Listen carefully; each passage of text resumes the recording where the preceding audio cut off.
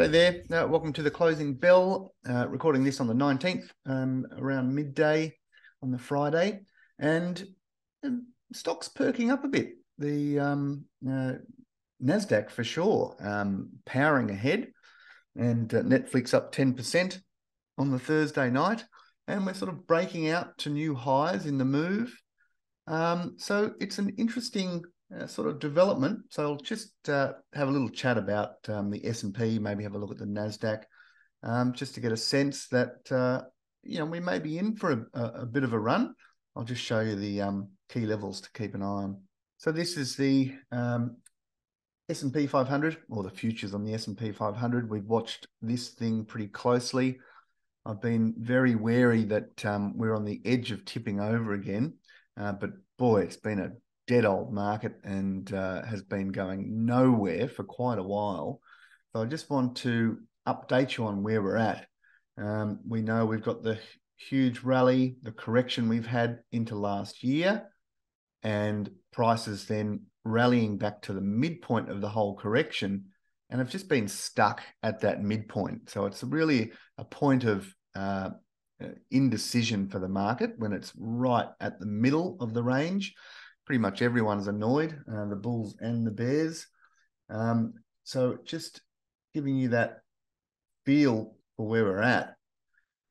You can see that midpoint of the range has been real resistance for quite a while, and price action selling off into the buy zone of the range of that whole correction.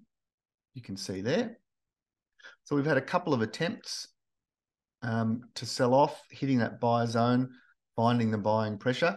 So you can see the weekly momentum had turned up quite a while ago, and the monthly momentum is still down. So this is where it's been quite tricky, sort of wondering where is that monthly selling pressure. And because we've had this last wave, sort of the most recent wave to the downside, and I'll just trace that out. You should probably do know it, but we've got the just shorter term wave structure, really this weekly wave structure going on. And the most recent wave is the one I'm looking at, and prices were, bumping up against the sell zone of that. So we've had lots of resistance, and again, we were finding resistance in that area. So it was really at risk if the selling pressure took it through and we got the weekly sell pivot. I was saying, there was a lot of dominoes below the market. If we cracked through there, that could have things looking pretty bad pretty quickly. But this weekly momentum is continuing to hold firm, which is quite interesting. So in this last move, you can see we've got the weekly buy pivot, which is that candle there. So that's when it had a weekly close above the high of the lowest price candle in the move. And since then, it's managed to continue marching higher. So we've got a first key bar in the move, which is there when we got a weekly close above the high of the weekly buy pivot candle. That's just watching the marching of the move higher. And you can see we're probably going to get another key bar in the move higher this week after lots of work done. So it's also breaking out above those highs as well. So really, you're setting yourself up with this weekly momentum to have a go at the most important sort of level, which is that recent high of the most recent down wave, which is very important because that does give you that sense that, look, maybe this thing is turning around. There's still more resistance above, but you're sort of setting up a domino here. If it can actually bust out above that high, there probably will be stoppies going off, and you'd think there's lots of short positions in the S&P. It's quite a high level of short positions outstanding at the moment.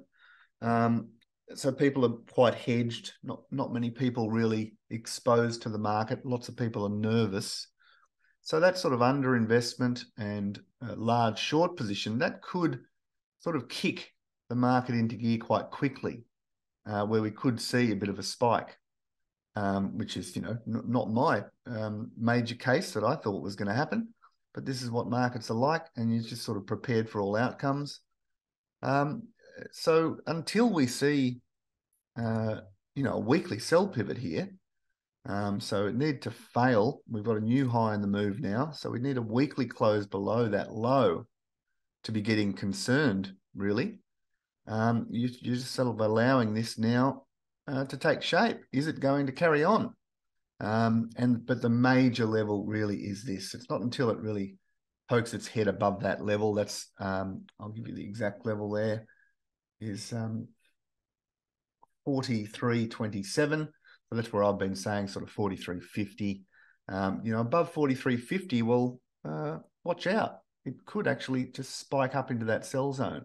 So you're looking at, a few 100-point rally. But, be wary that, that could be the real dummy bull trap. And then we could be heading off down again if, growth really does get hammered. So there's still more hurdles to overcome.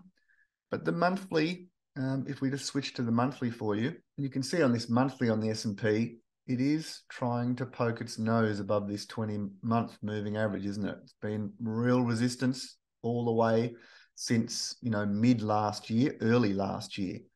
So the market really has been struggling. If we look just across those highs, that month candle there was, what's that, June last year. So if I'm just looking at that candle for June last year, look at how much price action we've had just within that range. It's really been quite deadly. So it's trying to bust out above it. And who knows if it could, that with the tech looking the way it is, people thinking, rates may be near the high now. And if their earnings are resilient, maybe we are going to finally bust out above the 20-month and that level, and look at that 10-month, slowly trying to get closer to that point where the monthly trend shifts. If that happens, I have to sort of be changing my tune a bit. So it's still tricky, and nothing saying, look, just go for it. It's definitely bull market conditions again, but just trying to break out of this range we've been in for just months, and just respecting the fact, you've got a major bull market underneath, haven't you? And we've seen lots of buying from that 1 to 2 standard deviation below. The Bollinger Bands, that's been the spot in this whole trend since 2009, where you've been wanting to be a buyer. And you can see again, it's been providing pretty good support. We got the monthly buyer pivot a while ago. So that short-term momentum is definitely up. That's where we've got that weekly buying is happening. So look, there's a case to be made that's it.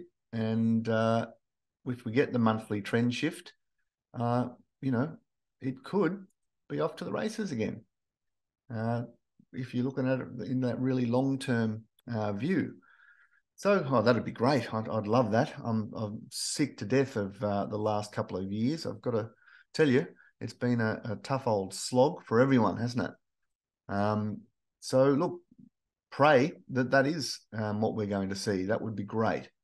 But I fear that there is a bit more selling pressure to come as growth falters, and there could be more trouble ahead with rates still quite high and the commercial real estate problems, etc. So we'll still be pretty wary. But, for now, I'm going to allow that weekly momentum to the upside to continue. And, we'll see whether it can break out above 43.50 and have a bit of a short-term spike in prices.